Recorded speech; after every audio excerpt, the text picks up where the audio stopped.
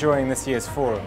The forum's such a great opportunity to meet other clients and really get into the detail of how together we can collaborate to solve some of the world's most pressing social and environmental problems.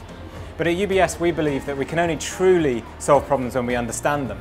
And that's why I'm here in India, Mumbai today on a UBS Philanthropy Insight trip, which, like the forum, is an opportunity to meet with peers, see firsthand solutions to some of the problems that people are facing in their everyday lives, as well as meet with inspiring NGOs, companies, charities and government officials who are seeking to address some of these problems in a systemic way.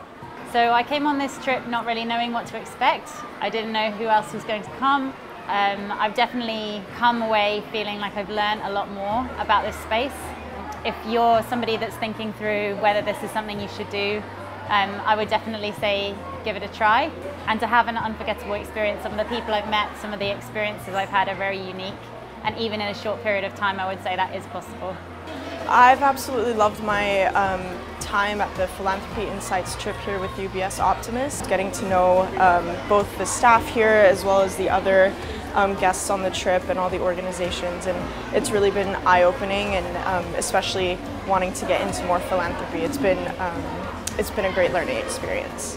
If you've loved the Philanthropy Forum, then a Philanthropy Insight trip is the right thing for you, and I'd love to invite you on one of our trips next year. Please join us on one of our trips to Nepal, India, South Africa or Liberia next year. Thank you.